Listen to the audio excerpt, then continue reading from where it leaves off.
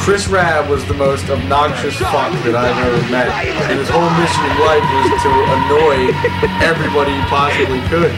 He was the only reason why I went to school. As soon as he got kicked out for shit on a locker, I quit. Getting thrown out of school for smearing shit on a locker? I've never met anybody that does shit like that. Raab was such a little fucker, dude. He would just go up to like the gnarliest football player, and the dude would be on his phone, or like on the payphone, and Raab would just hang it up and wait till the quarter drops down and then just laugh. In 9th grade, Raab had a job with Hoofmaday as a pizza delivery boy, and I remember he would write down the addresses of the houses that didn't tip him, and then he would get me and Brandon to go out with him at night and knock their mailboxes off just because they didn't tip.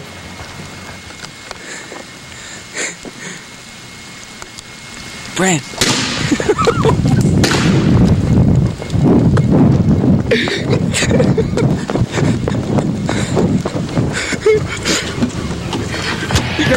Go, go! Go, here it comes! Go, go! Turn the light!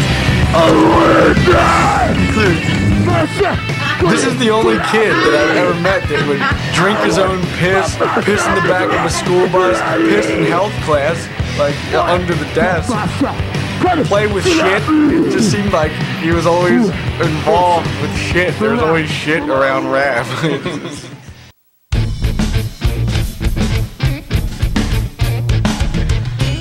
Listen to me, you son of a bitch. I want you to go down that hill faster than your mom puts out on Tuesdays. You better your fat ass full speed toward the tree. You pussy out this time, I'm gonna fuck you up. Are you pumped?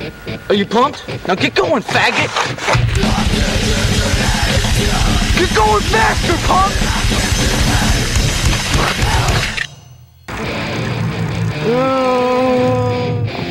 Get up, pussy! You gonna let that bike kick your ass like that? Now get the fuck up and get going!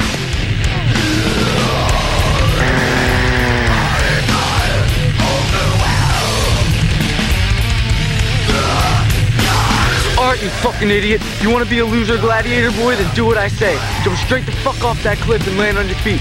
You fuck up this time, I'm sending you to Bellevue. Hey guys, I'll do anything if I don't have to go to Bellevue. I know you will, so get going, you faggy idiot.